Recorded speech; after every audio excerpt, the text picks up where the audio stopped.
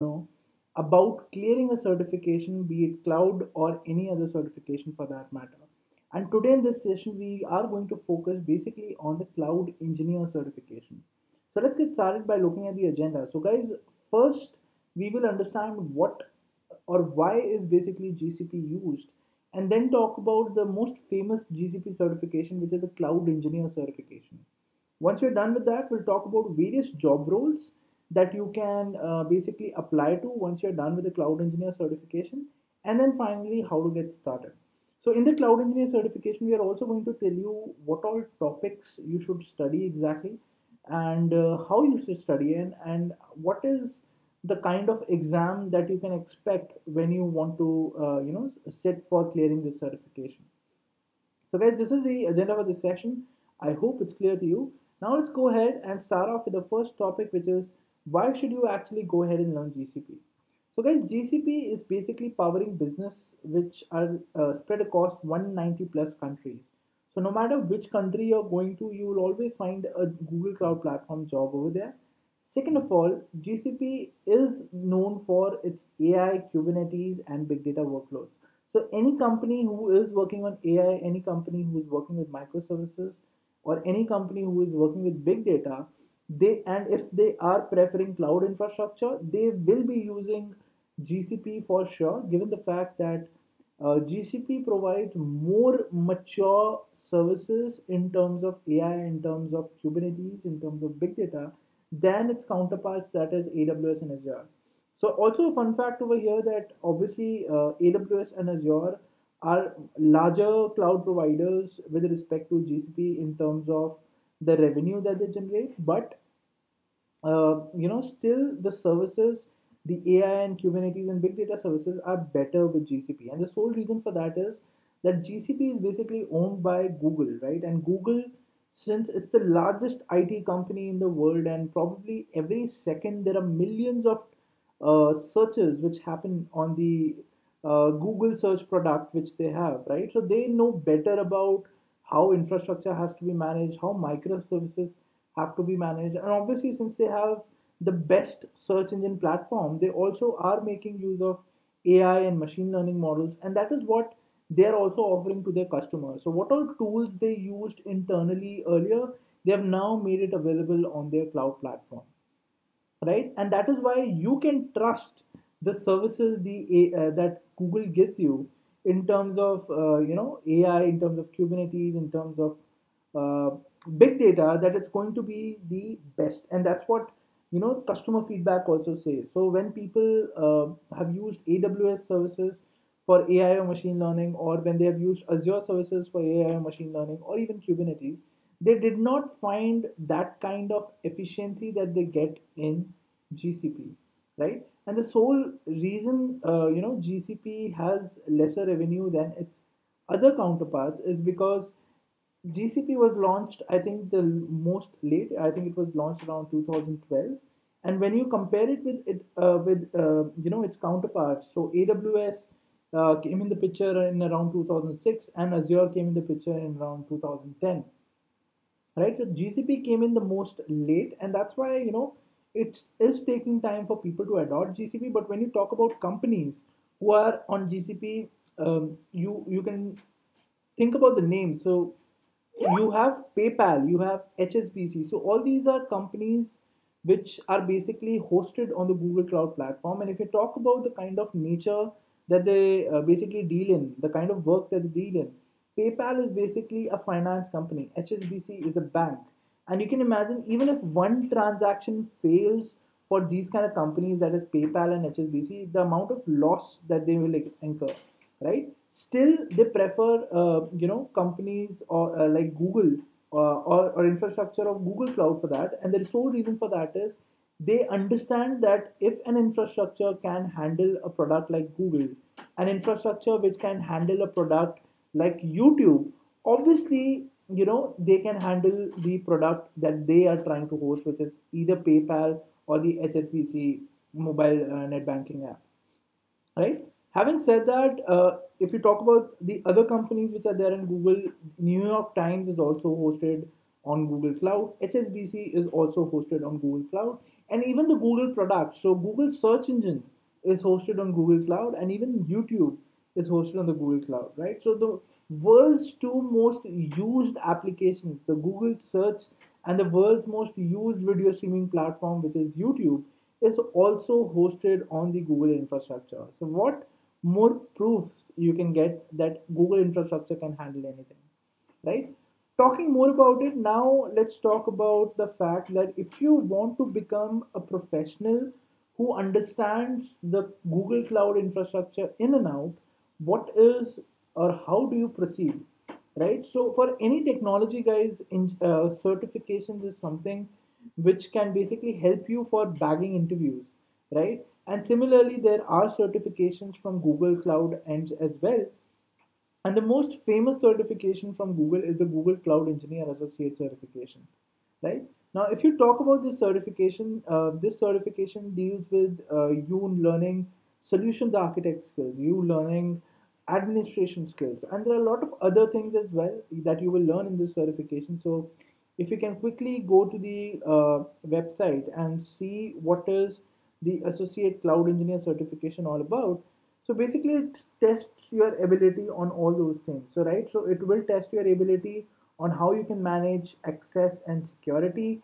It will test your ability to see how you can plan and configure a cloud solution, how well you can deploy and implement a cloud solution, how well you can set up a cloud solution from scratch.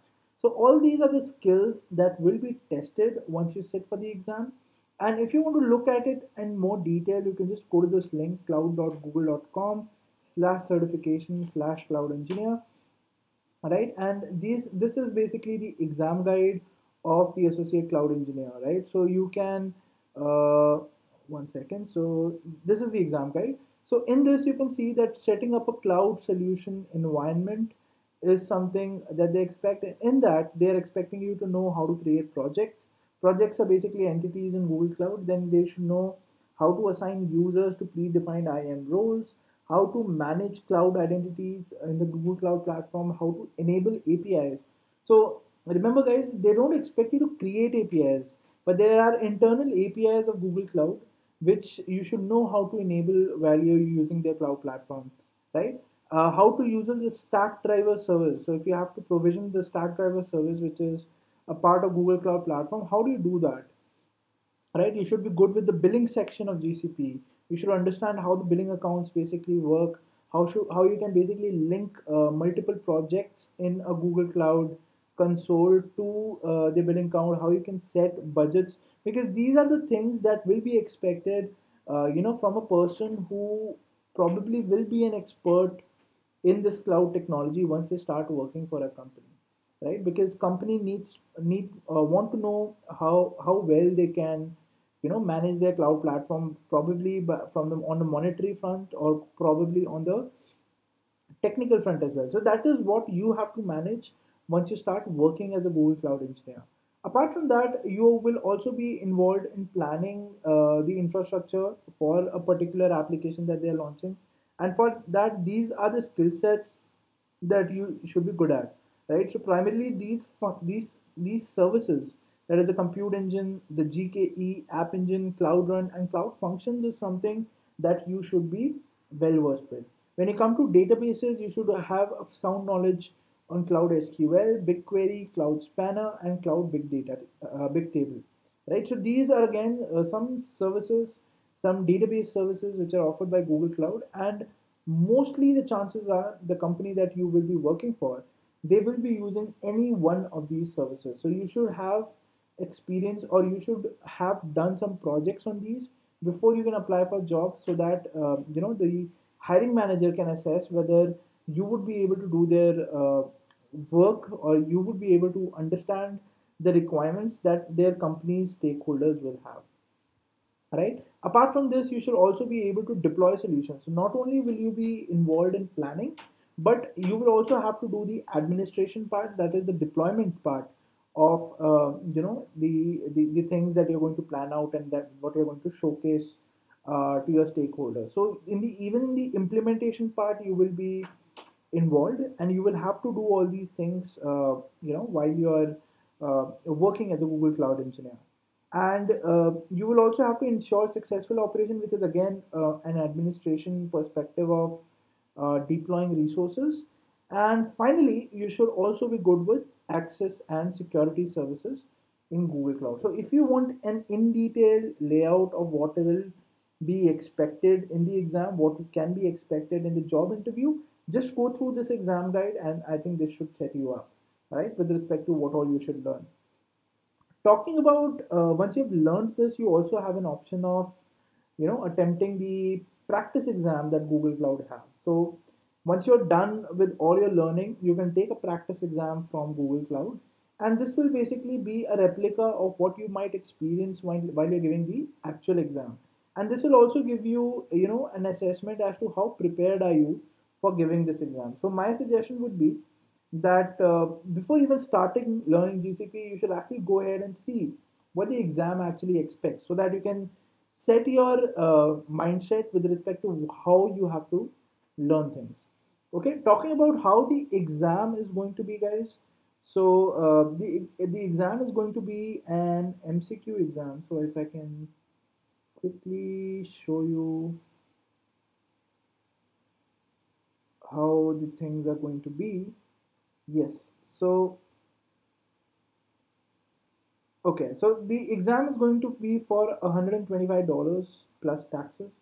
So this is the exam fee. It is available in English, Japanese, Spanish, and Indonesian, right? The format will be a multi-choice, like I said, multiple choice question, and it also might be the fact that there are multiple answers which are correct, right? And it can be taken remotely or in person at a test center. But I think in the with the pandemic phase currently, it will be done remotely for you guys, right?